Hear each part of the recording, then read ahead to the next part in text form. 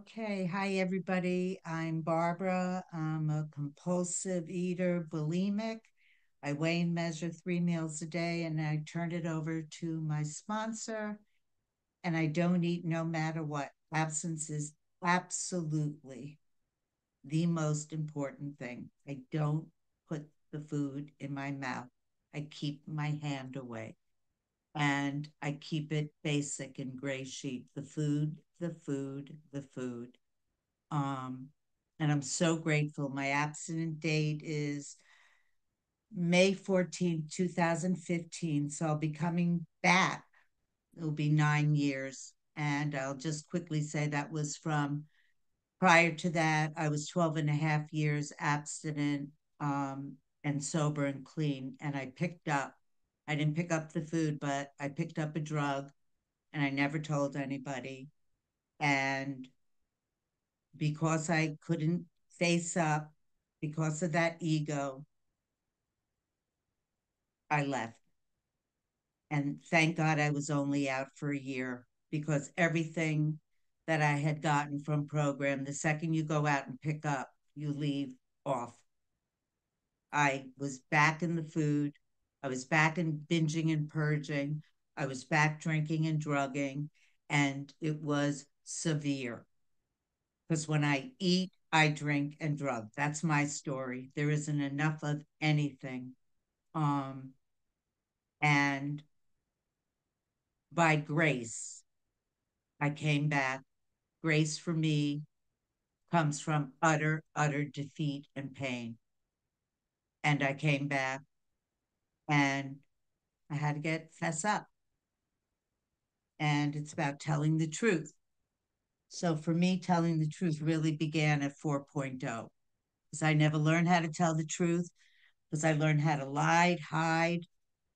I picked up the food at 5. I got stunted. And then all those traits that were underneath people, places, and things: fear, doubt, insecurity, egomaniac, low self esteem, people pleaser, hiding, never telling anybody there was anything wrong. And I did that most of my life and made most of my life decisions based on fear and wanting to be saved. Um, and that's all the underlying stuff. But I'm here about the food. This is an awesome food plan. I come from Cambridge, Gray Sheet. I am so grateful that the only thing I had to do was put the food down, go to meetings, and make phone calls. I did not have to do anything with the steps. Mind you, I had been coming out of the rooms of AA, and I was just told focus on your food, shopping, chopping, make phone calls, and you never put your number out, said call me. I had to call people. I didn't know what the hell to say. I needed basic stuff, and that's all I got. It's the food, the food, the food. And I have to say, years later, because I'm finally able to say in my skin, I am an atheist. I have never believed in a God. I go to a non theist meeting, which is beautiful. I believe that a group of drunks, good orderly direction. I believe in you guys and I believe in this food plan. And the 12 steps, you take them any way you take them. That's where I have my belief for today. Um, Anybody, higher power, whatever, for me, it's about higher self. It's about being able to look inside of myself to see the truth. And I could never do that. And it took many, many years of keeping the food down to be able to see what was really going on because I wasn't ready. And you're ready when you're ready.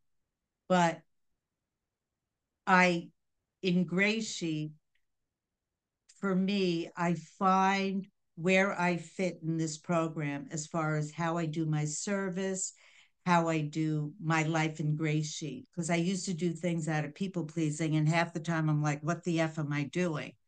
I'm being recorded, so I can't swear. So, what I've learned is I'm here to just talk about the food. I'm not here to save anybody. I'm not here to make shame anybody. I think the most important thing that I've learned in Gray Sheet for me is I have to learn to be kind and gentle to myself. Because if I'm not, I may act like I'm kind and gentle to you, but I don't feel like that inside. Um, and what does that have to do with the food? Everything. I submerge myself in this program. For me, I get my recovery on Zoom. If I ever go on a phone meeting, it's because I'm cooking, shopping, chopping, I'm doing other things. But paying attention on a Zoom meeting um, is where I get eye contact. I'm a very visual person. I was on a meeting, not in Great Sheet, but on another meeting where the speaker said the majority of the people in this meeting are looking down. And they said that is like you might as well not be here.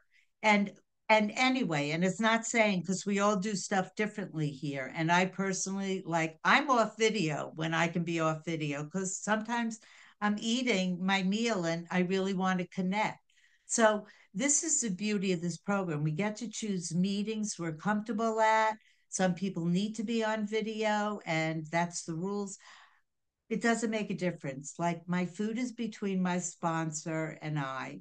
I learn my service in my home groups or I do Watertown. I love sponsoring people. So, that's what I'm good at. I am not good at computer stuff. I'm very basic. I'm not a business person, but I do my business and where I feel comfortable. And what does that have to do with the food? Everything, because I was a very sick person. Um, my family of origin, I was middle upper class Jewish girl in Long Island. I thought I came from a good family. My family was wackadoodle. I had a rageaholic mother. Both of her brothers committed suicide. My twin sister committed suicide, left two babies. My older sister is mentally ill. If she's not medicated, she's in a straitjacket. And, that's mental illness. Well, guess what? Eating is a form of mental illness. So I had the food to cope until it stopped working. So my survival skills have served me well until a certain point. So, rageaholic, that was my first, if anybody comes from a rageaholic household, it's so deep in your bones. And the beauty of Gray Sheet for me, I need to be in the middle of the herd in Gray Sheet. I am no better than anybody else. This is about the newcomer. This is about welcoming people in. This is about, for myself, I came from a lot of shame, a lot of fear, a lot of everybody was smarter than I was. Because in my family, if you're brilliant, you kill yourself.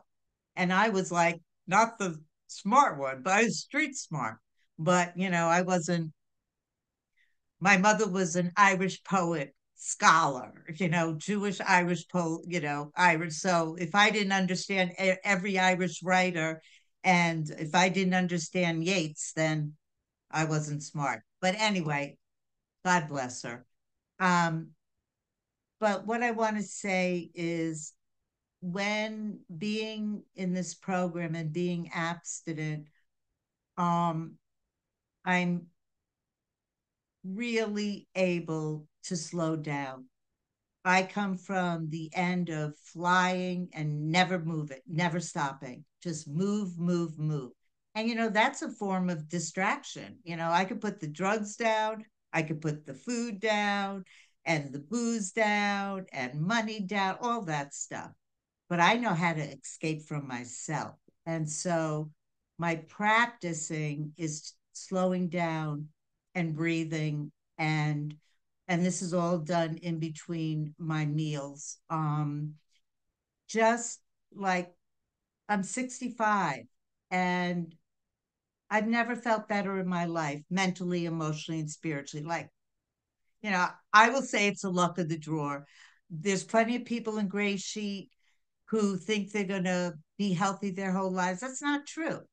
The Gray Sheet food plan makes me a better person, physically makes me feel better, but the rest is like, I don't know what could happen, emotionally, mentally, or spiritually. I hope to God for today. Um, yeah, And that's where I want 10 to go down, to. Barb, 10 down. Thanks. Thanks, Nancy. I'm a slow learner. Um, and I swear to God, but the slogans I love. I just keep it simple. I just love slogans.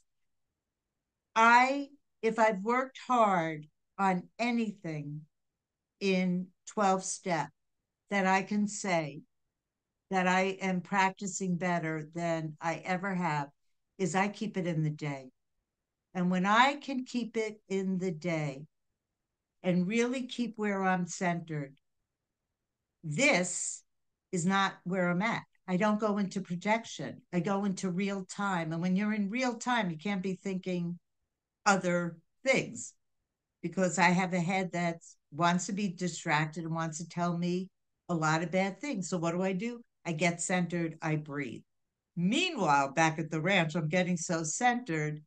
Last Sunday, I opened the trunk of my car and I closed it and whacked myself so bad that I saw myself fly. Well, anyway, I passed out. So that's really being mindful. And I realized days later that I haven't been feeling well, but I have a concussion. So, like, how do you do an hour of sitting and meditating and then go whack yourself? But the good news is I still love my food. And I know I'm ending, this is wrapping up. I love, love, love my food. I got Cambridge, eat the biggest and the best. I get to delight. I am the happiest human being on the face of this earth when I'm eating my meals. And I do share a life with others, but I have my husband. I eat with my chopsticks. We watch Netflix because I don't want to talk to anybody. And I just eat. And I love it. And it's precious. Um, and I bring my abstinence everywhere. I have no pride. I like to go out. I eat out in restaurants. I have grandchildren who I love more than life itself. My little 4 year old, she has a scale, so I'm teaching her math, and she BB weighs and measures her food. And like I am not shamed by this. I had to come out of the closet because if you're showing that scale, you can make up any story you want. This is who I am. Love me, or, I'm not around people that are looking and like making any declaration about my food because I choose to be around people who care, who are healthy. Um, and I just want to be a good person. I'm just another bozo. I'm not better than, I'm not worse. I just, all my life, I just wanted to be in the middle and just kind of get regulated in the middle. So that's really all I have to say. What I'll end with is I love this program and I love the people in it. And everybody has their own time when they figure their stuff out. I just know that I'm just, when asked, I'll give information. Other than that, I don't tell anybody what to do except how they weigh and measure their food the way I do it. So that's it, and I'll pass. Thank you.